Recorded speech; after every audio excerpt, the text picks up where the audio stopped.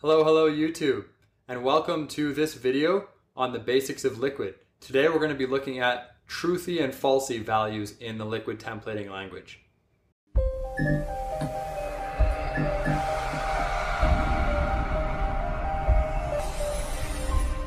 So like any programming language, when you have something that is truthy, it is true, and when you have something that is falsy, it is false, and Liquid has the concept of true and false. So we'll look at how that works in Liquid and how that behaves when you're actually using these Boolean values inside of Liquid. So without talking much more, let's get into the code and see how this works. Okay, so in Liquid, we have truthy and falsy values, just like in any programming language. So if a conditional is evaluated, it either returns a true or a false, right? And in Liquid, there's really only a couple scenarios where something could be false, and otherwise, by default, everything is true. So it's fairly straightforward and easy to get used to, but we'll look at that right now. I'm going to use some syntax here that you may not have seen yet, but we will cover it in a future video, which is the assign, which will allow us to assign a value to a variable. So if I want to create a variable here, say Braden, I'm going to make that equal to Braden, the string, and then I'll finish off this logic bracket here. Now, I've got a variable with the name Braden, and if I want to check if that variable actually has a value, then we can do a if statement, and we can say if Braden, and then we can close off that if statement. And then in here we can say Braden has a value.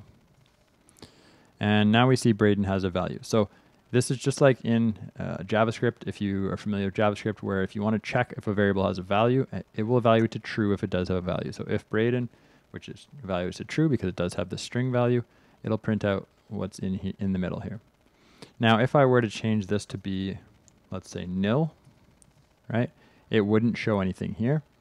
And if I was to make this equal to false, it also wouldn't show anything here. Okay. Now, if I got rid of this assign completely, Braden would also be nil, so it still will not show anything here.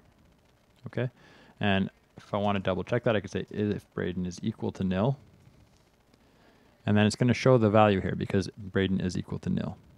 Okay, so just for your information, there are two scenarios where a value would be given a false value, and that's if the value is either nil or false itself.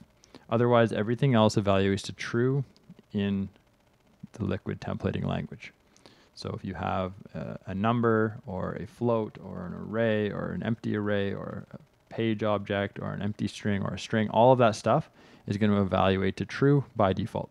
The only thing that will not evaluate to true is the false value itself and the nil value. That's all we needed to cover for truthy and falsy values. Thanks for sticking with me through another one of my Liquid tutorial videos. If you enjoyed this video or if you have feedback, please leave a comment down below because I love to hear from you guys.